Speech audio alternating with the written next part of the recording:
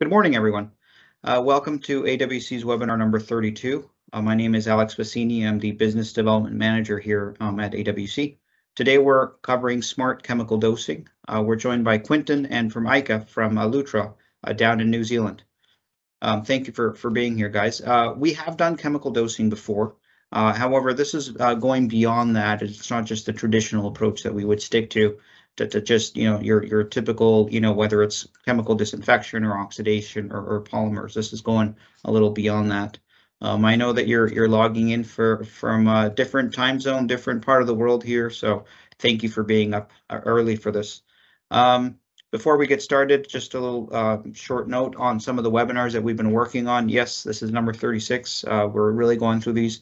If anybody's missed any of them, we do have some recordings. All the recordings are there, and we should have a link there at the very end where you can go in there.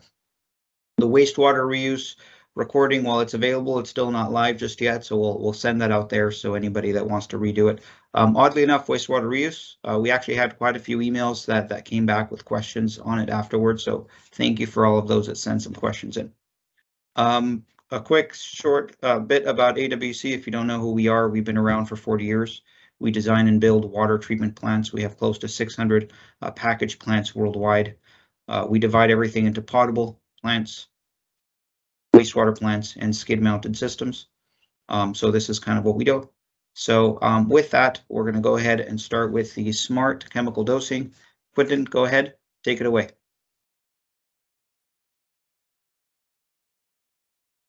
Excellent. Thank you for that, Alex, and thank you for having us on today. It's a real pleasure to be here. So just as Alex said, we're talking about smart chemical dosing today, and we'll be doing a particular focus on water treatment and with coagulation. We also have some later slides which kind of talk around the wastewater piece as well. Just before we get into this, I want to just give a really quick intro on who Lutra are and a little bit of background on where we come from. So founded in 2006, Lutra, we started our life as a process engineering company. And so with that, we've developed over time, building, designing, and troubleshooting plants across New Zealand and the sort of Australasia region, and that's in both the water and wastewater area. As part of this, we have developed a couple of products to support our engineering team. So one, which we're not going to talk about today, is infrastructure data, and essentially infrastructure data gathers data from your water treatment plant, wastewater plants, field data, lab data, puts it in one place and helps you optimize that performance monitoring, but also monitor compliance and report on that.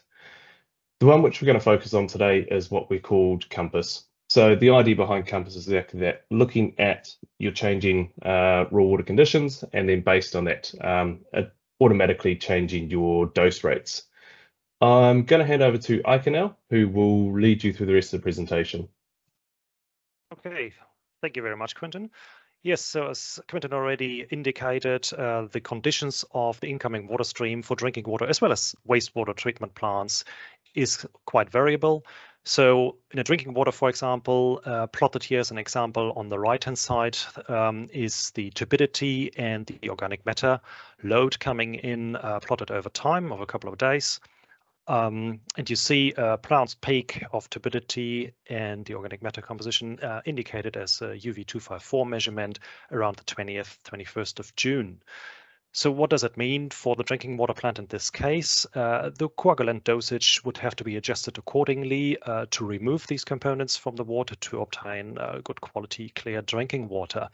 And generally plants do this to some extent automatically, of course, also using streaming current devices, measuring the zeta potential, or manually with jar tests by the operators and using fixed dosing set points. The issue with those is that they are not accurate enough and particularly not timely enough until the analysis are done.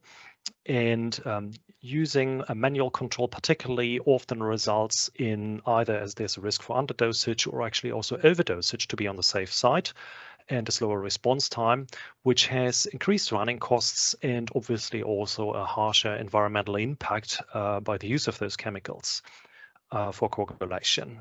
And so if we take a bit of a closer look here, basically on a standard drinking water plant, indicated in this plot here, we have our raw water intake on the left, and it goes through all our general processes of coagulation, flocculation, sedimentation through a filter, a disinfected basin, and again then in the end after corrosion control into reticulation. What Lutra has done a few years ago is developing Compass. Compass is basically a combination of online measurements of turbidity sensors at the incoming water stream, which are usually there in a water treatment plant, as well as the use of inline spectrophotometry. And with that, we get a quite detailed information on the composition of the water, and in a feed-forward process to the Compass module, can already adjust the coagulation dosage. Excuse me. There is also, as you see further plotted on the right-hand side, after the sedimentation basin, another spectral sensor which can provide a feedback loop for even more precise fine-tuning of the coagulation dosage. And in addition, also the whole process gives information of the formation potential of the disinfection byproducts and actually also a tighter control of those, so a reduction. The effect of this is a significant reduction of chemical usage and of course also of cost, and relatively short return of investment times between a few months to maximum about 2 years, and that of course depends on the plant size. If we look as an example here on the performance in comparison, so of the Compass dosage control in comparison to streaming current meter or streaming current device, again plotted on the right hand side. On the top is the incoming water stream with showing a turbidity peak plotted in black here, and as well as the organic matter composition expressed as dissolved organic carbon, DOC, following a similar peak after, say, a rain event or something like this around the 24th of May. And you see the turbidity peak is coming first, then followed a little bit later by the organic matter load increasing and then slowly dropping off over the few days. In the plot below, you see the response and actually the coagulation dosage control prescribed by the SCM, the streaming current meter, as well as by the Compass module. And you see that the Compass module follows very closely first the turbidity increase and then later on also the DOC load, and exactly with the end of the peak of the DOC load reduces its dosage again, while plotted in red the SCM continues to increase with the dosage for another about 5.5 hours, and then overdoses for quite a few days until the two come to sort of agreement again, so to say, on this. And the effect of that is basically an overdosage of about 20%, directly translating to a cost saving using the Compass module by about 20%, and obviously also increased filter run times further down in the plant of about 24%. This is a live example here from a plant in New Zealand, and also reducing operator call-out rates. In a case study, for example, for Wellington Water, in a plant producing 60 megaliters a day, this translates to cost savings about 650,000 New Zealand dollars per year. And at that plant, we had a return of investment in only 3 months. Compass is available in different modules. So there's a general module for turbidity removal in drinking water called just Compass. The Compass EOR, also for drinking water, is what I described in the plot before, which has an advanced, hence the name organics removal. And there are 2 wastewater components for increased phosphate removal or also for chemically enhanced pre-treatment.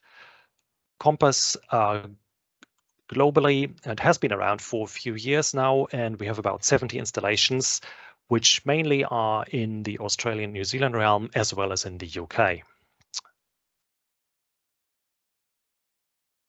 That's it. Thank you so much.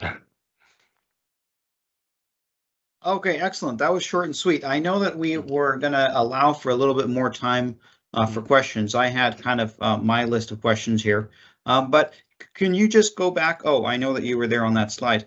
If you don't mind going back to one of those slides that you had, or I can do it on my end. So if we go, oh, let me double check here. If you go back to that slide, you were showing, let me make sure that I'm here. You can see my screen there, right? Yep. So I see here that you're monitoring some of the data at multiple points. So That's correct.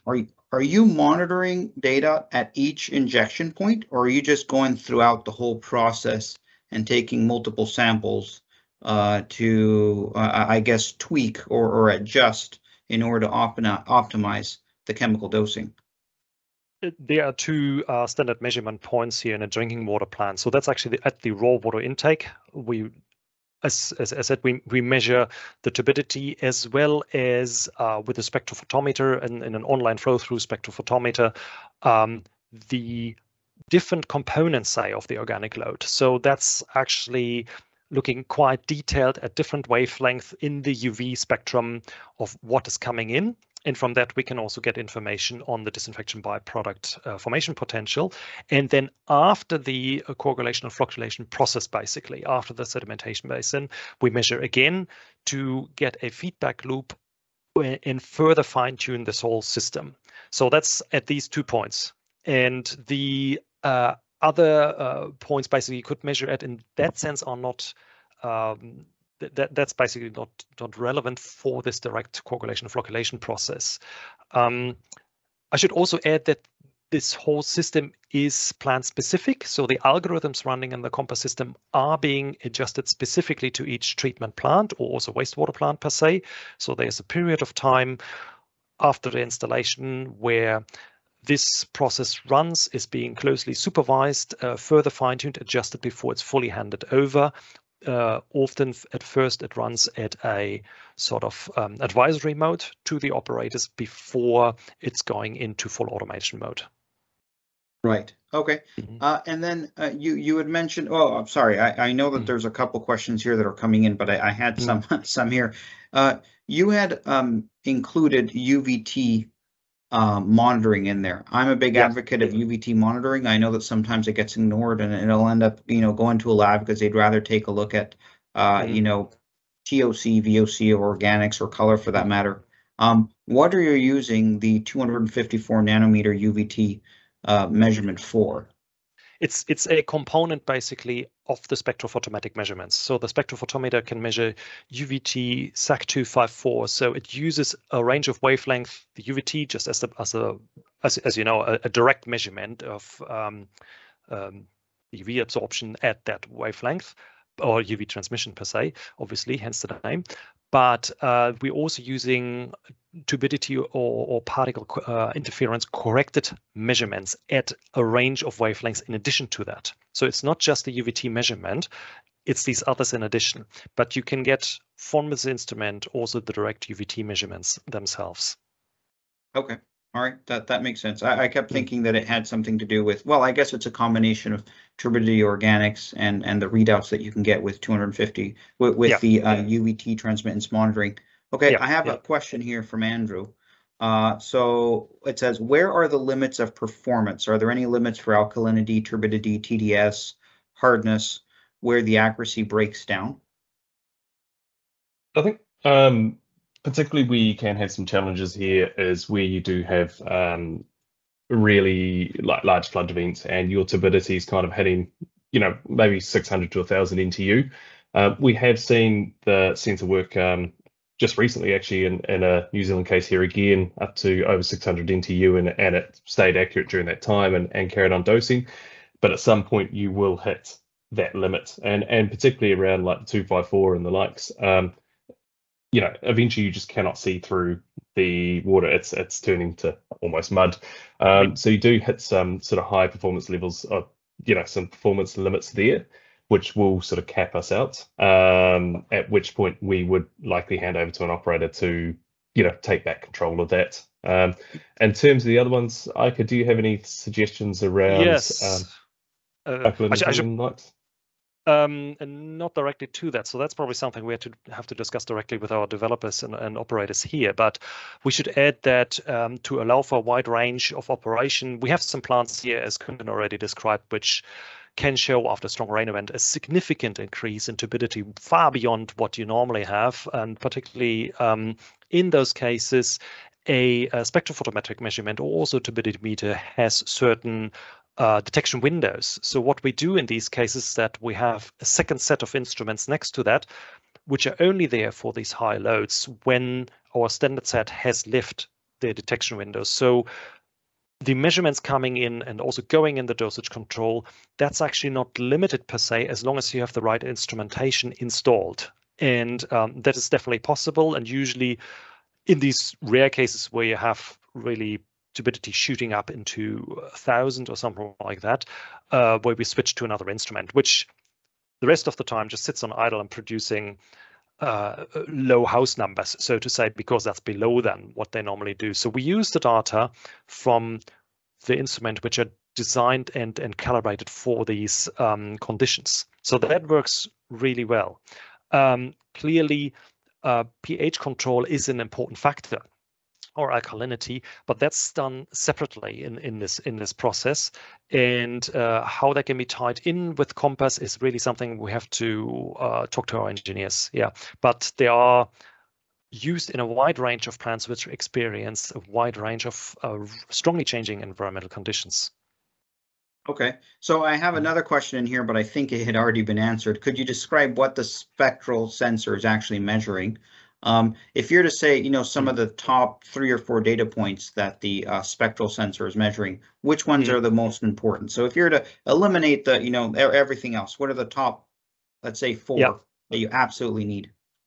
Well, we're giving away a little bit there on what they do, but what I can clearly say is that they measure, we'd already talked about 254. So, and it's measuring UVT 254 as well as SAC 254, and it does the same at different wavelengths below that.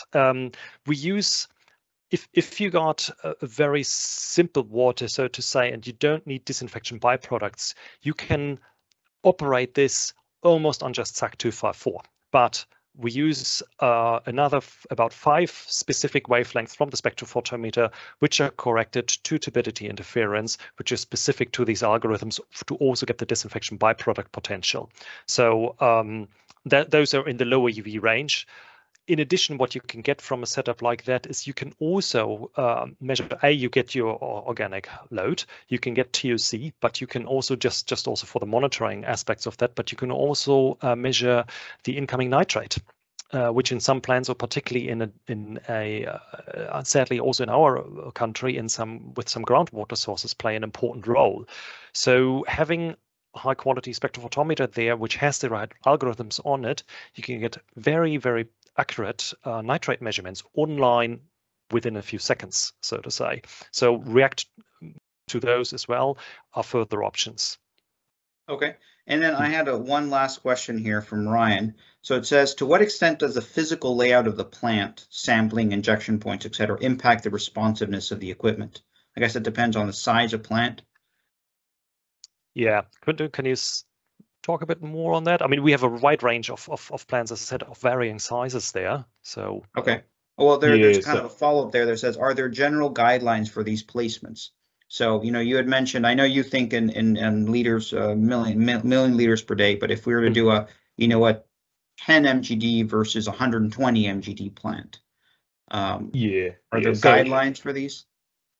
So generally, with we've done some other trials on plants, for example, in Singapore, where they will have the 4 different reservoirs and they will often switch between them. Generally, in terms of placement, we really just need to see what that raw water coming into your plant is. So if you have multiple process chains or multiple inlets, we would kind of put these sampling points across those inlets. So just to really understand what's in your raw water. In terms of any sort of feedback control, generally we put this after some of the filtration or sedimentation barriers, as sort of Eike mentioned. The reason being that's where we actually bring back the trim, so we can see out the end of, let's say, a clarifier, how much excess chemicals we've actually got there, so we can further trim that algorithm back. Generally, what we do is whenever someone's actually interested in this, our engineers will come in and spend some time with them up front, and generally get a good understanding of that plant process, and then we can actually give you more specific guidelines on where we'd need to sample within that plant to get the best sort of results. So everything is, it's a generic product, but it is tuned for specific plants, if that makes any sense. Yeah, no, that does. Well, thank you very much for your time. We promised that we were going to keep this at 20 minutes, and we're at exactly 21 minutes, so it's time to wrap up. With that, if anybody has any questions, I've included your contact information there. Please feel free to reach out. We do have some upcoming webinars coming in the next couple of weeks. So we're doing electrocoagulation. We're going to do a little bit more of a ceramic membrane. I guess follow-up, because we've done it before, but we're going to go a little bit more into what specific ceramic membranes and some pilots that we can do, along with water risk management. If anybody's missed any of these, we do have the YouTube channel in there. Everybody will be getting a link shortly with recording for this. So with that, thank you very much for your time, and I will see you again in 2 weeks. Goodbye. Bye, guys. Thank you.